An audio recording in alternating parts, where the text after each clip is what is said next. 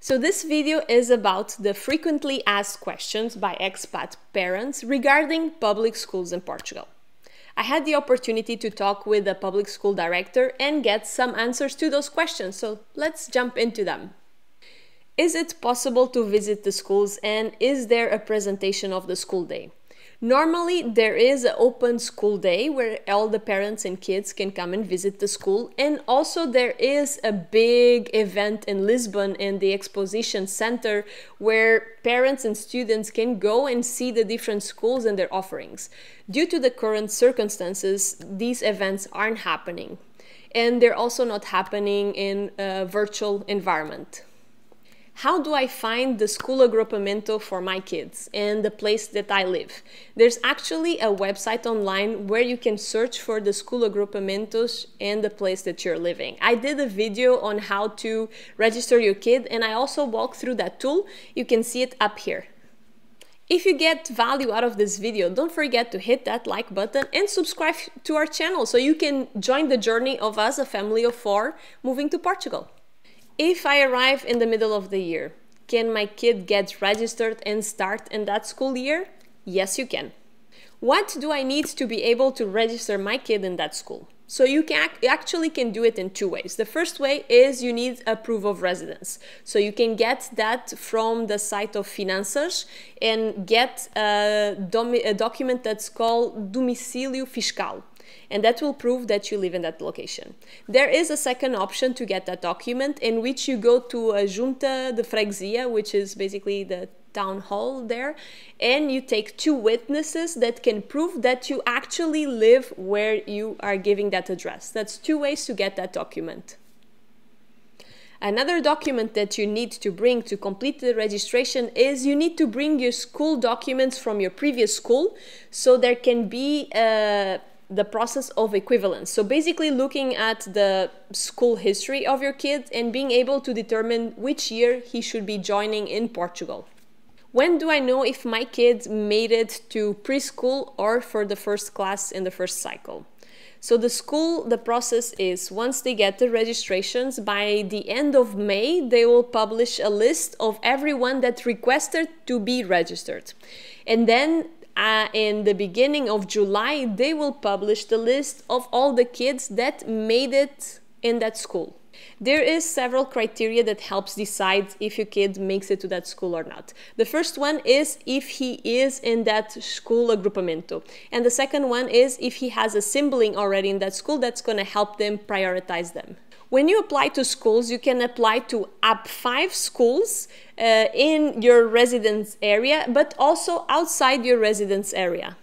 What happens if you try to register in a school and is overcrowded? So first of all, this is not a common situation. It probably happens on the schools that have a lot of demand. But the first thing is that you subscribe to, you try to register in 5 schools. So it will be jumping from your first option to the second, to the third, to the fourth, to the fifth. If in the extreme rare case that after the 5th you still do not have a placement, you can reach out to the Direção Geral de Educação and ask for assistance, either via phone or email, and ask for their support to figuring out what's happening and how to get the placement in the right school. Do they teach English at school? Yes, they teach from the first cycle all the way to the secundário. What type of support is offered for students that do not speak Portuguese? So the schools have this discipline called Português não língua materna. So Portuguese not being your born language. And what happens is that when you join a school that has this program, you have an assessment. You're done an assessment to see how do you understand Portuguese? Can you write Portuguese? Can you read Portuguese? And from that assessment, they give you kind of a level. So let's say you do not know anything. The kid does not read, understand, or speak Portuguese. So then you're in the assessment level A1. If you know a little bit, you might enter in the level B1. And if you already comprehend and can speak it, you will be on C1 level. And what happens is that you have a teacher that will be giving you support to get your Portuguese up to speed. But one thing to pay attention is that not all schools have this program available. So you always need to call the school and ask if they have support para português como língua não materna. And see if they go beyond the assessment, because some schools just do the assessment, but they don't actually give you follow-on support. So you actually want the two of them. You want a school that does the assessment, but it also has a teacher dedicated to help you improve your Portuguese up the levels. Another thing to consider is if your kid is going to be in 9th grade, when you do the national exams, the Portuguese exam that kid will be doing will correspond to his level of Portuguese. For older kids that are on the 8th grade and above, can they still join a Portuguese public school? So the answer here is there isn't a black or white answer, because it really depends on several factors. Depends on the kid, depends on the school system, and you need to keep in mind that kids are really resilient, so a lot of them actually succeed pretty well catching up the language really fast. And the other thing is that on the exams they will be doing, the national exams they will be doing, for Portuguese, they will only be assessed on their level. So they will do the assessment of Portuguese as língua não materna, and they will only do the exam for the level they are at. And as always, you can supplement with a tutor privately in your house, helping him, giving them extra support to catch up even faster. How big are the classrooms? So normally you can expect between 22 to 24 kids, but it might change from school to school.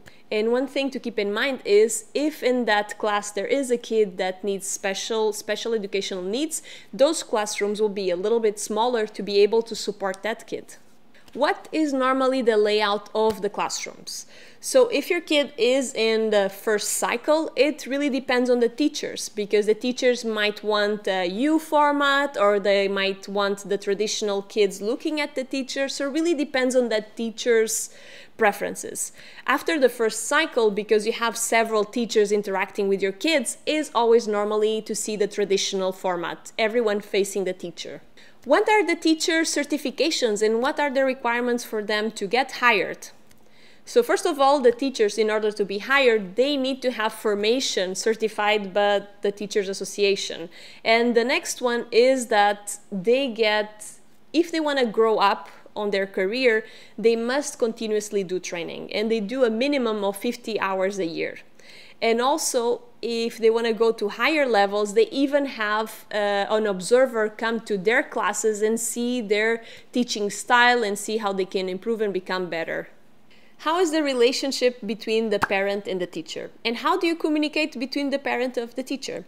So in the first cycle, you basically have a daily interaction with the teacher, because there's one teacher for the class, you see them pick up, you see him a drop off, and there's also assessments being done every 3 months, so you get the sense of how your kid is doing, and there's also a designated day a week that you can go and talk to them. Things change a little bit when your kid goes into the second cycle in secundario, because there you start interacting with several teachers. There isn't only one. So that's why it exists the concept of a director of class, and that is the point of contact. If you want to reach out to them, your kid has a document called Caderneta do Aluno, and you can write on that Caderneta do Aluno that you have something to tell them, or they have something to tell you, so that communication goes through that document. If you want to have a talk directly with them, then you probably need to communicate through the school email and let them know that you want to have a chat with them. How the first cycle schedule looks like. So it starts at 9 a.m. and then they have classes until 10:30, then they have a 30 minutes break, they come back to class at 11 and they have classes until 12:30, then from 12:30 until 1:45 they basically have lunch and a break. And what we are told is that kids are so excited to have a break that they eat in 15 minutes and rush to the playground to play until 1:45, and then you have classes until 3. And then after 3, if you have supplemental classes, you will go to those until 5. On the first cycle, normally after school, again depending on the school that you are, exists after school activities. And these are activities in which the kids can be learning English, they can be learning music, they can be doing art projects, or they can do physical education at that time. Student conflicts and bullying. How is that handled in the schools? So first of all, many schools have workshops, and actually the police department comes in and talks about bullying and the consequences, and also talks about what is to be a good citizen, to educate the kids on the right behaviors. Now, on the first cycle, you see much less conflicts because it's one teacher, and that teacher understands really well the class dynamics and can really jump in and intervene when needed. Now, when you go to the second cycle in secundario, because there's several teachers and the classes are bigger, the kids are spread all over the place. So it's very hard to understand the dynamics. But there is auxiliary people that are on the playground seeing what's happening, and if they see something happen, what they will do is document it and bring it up to the school director. And the school director, what will do is bring the kids that committed the offense and the person that was bullied and call them in with the parents to see if they can resolve that issue. Now, if there is a kid that is a repeated offender, what might happen is that these complaints are sent to the agrupamento director, and he will make a call of what's the disciplinary action taken against that kid. It can be that he starts doing community work to be more aware of the social dynamics and have more empathy for people, or it can be that he has a cool-off period of not coming for school for a couple of days so he can cool down, or it can be an extremely rare scenarios that he gets expelled from the school. How are the public schools adapting to the current world situation we are all facing? So what the schools are doing is what's called a phased schedule. So basically, instead of kids coming all at the same time and crowding all the places, they're coming in different slots of time and joining their classes. So basically, they are in little bubbles, and these bubbles will go at different times to the playground, they will go at different times into cafeteria, and they will exit the school at different times. So the idea here is to separate these little bubbles and avoid contamination. What do schools do to stimulate art and creativity on kids? So from the first class until the 4th, they have 1 hour a week, a teacher that comes in to do art projects with them, to have music sessions, to really broaden their scope and their creativity. How do schools do, and do they even do social emotional teaching? And the answer is yes. Several schools have programs and workshops where they teach kids to be respectful towards each other, to be good civil citizens, also to respect animals, to have proper body hygiene, and for the older kids, also about sexuality. What is the support from schools for special needs kids?